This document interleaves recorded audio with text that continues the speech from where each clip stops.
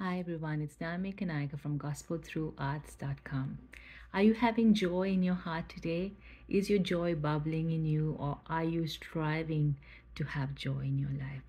I want to encourage you with the word of God from Nehemiah chapter 8. Chapter 8, we can see that Nehemiah is a governor, and he is instructing the people. And he said, "This is a holy day to the Lord. Do not mourn or weep, for all the people have been weeping as they listen to the words of the law. Go and enjoy choice of food and sweet drinks, and send some to those who have nothing prepared. This day is holy to our Lord. Do not grieve, for the joy of the Lord is your strength." My brother and sister, the word of God is encouraging you.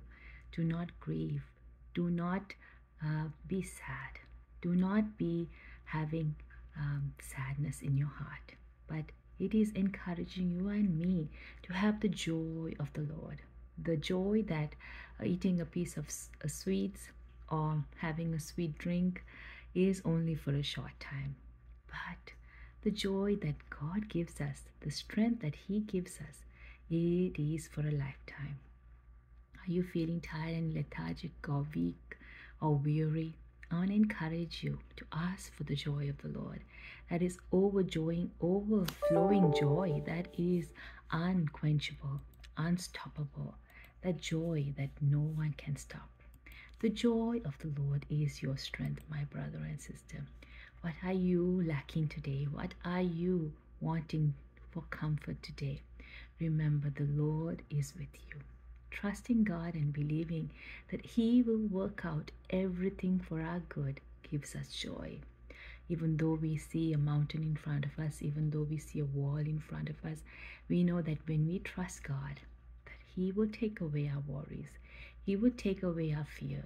He would take away our agonies. He would comfort us. His love will bring the joy that we need. In Deuteronomy chapter 31, verse 8, it speaks about having joy in the Lord. It speaks about having the Lord is going before us, and He will never leave us nor forsake us. So we should not fear. So, my brother and sister, the joy of the Lord is your strength. The joy of the Lord is my strength. For my weak heart, for my weak body, for my overwhelming life struggles, I remember that I can be comforted today because the joy of the Lord is indeed my strength. So, what is the joy of the Lord? Joy of the Lord is His goodness. His goodness that never runs out. His goodness that overflows you. His goodness never fails. That is the joy that it comes from the Lord, and it strengthens us. It is a source of strength. The joy is a source of strength to you and me today. And we know in Romans chapter 8 verse 28 it says, and we know that all those who love God, all things work together for good. And we can feel comfortable. We can feel comforted. We can have that joy. So that joy that God gives us sustains us in trying times, sustains us in pain, sustains us when we are having a difficult situation. That is why David says in Psalm 28 verse 7, "The Lord is my strength and my shield. In Him my heart trusts, and I am helped. My heart exalts Him. With my song I give thanks to Him." I have joy today, not because I have everything I need, not because my life is going smoothly. I have joy because of the Lord Jesus Christ, because of His strength in my life, because His overwhelming love and His goodness over my life. So, my brother and sister, no matter what you are in this situation, remember the joy of the Lord is your strength.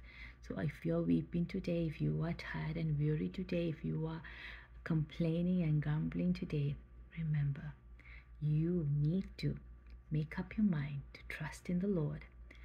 Make up your mind to rejoice in your sadness. Make up your mind to get up and put away your sackcloth and put a garment of praise. And make up your mind to raise your hands up to heaven. Even if you don't have a window, you can peep through a small windowsill to see outside, see the skies, heavens, and praise Him. Praise Him with your heart. I work in the basement, so I don't get too much sunlight. So I love to take few breaks here and there when I need to go up.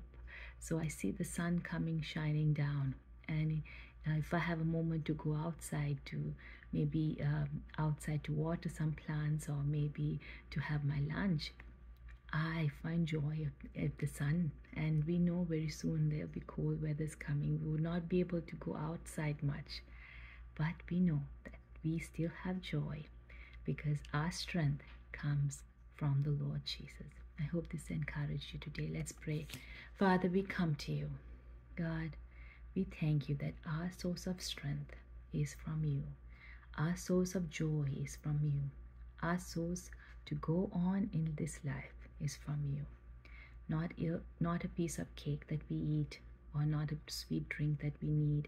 We get energy not only from the food that we eat, but Lord, we thank you that our energy, our strength comes from the joy that you give us, the joy that overflows, the joy even though we are in difficult situations. So Lord, give us that complete joy today.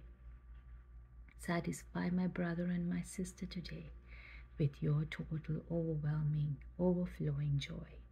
Let there be rivers of joy flowing in our hearts, flowing in our life.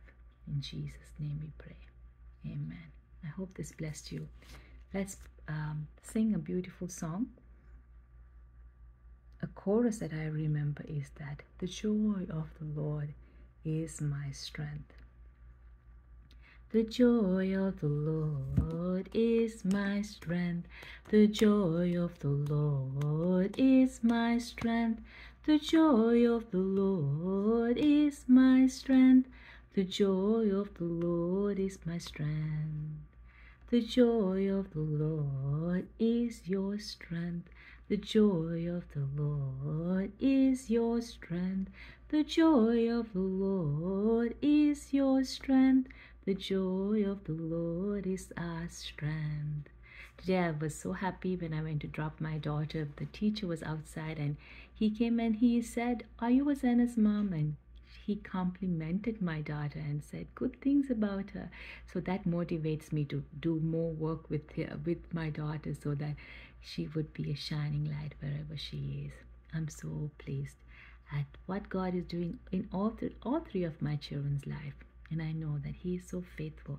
What He started, He will accomplish. He's so faithful, my brother and sister. If you are overwhelmed today, surrender everything. Take a deep breath and put on the joy, the garment of praise. Start singing and worshiping God, and the joy of the Lord will be your strength. Have a wonderful day. God bless you. Bye.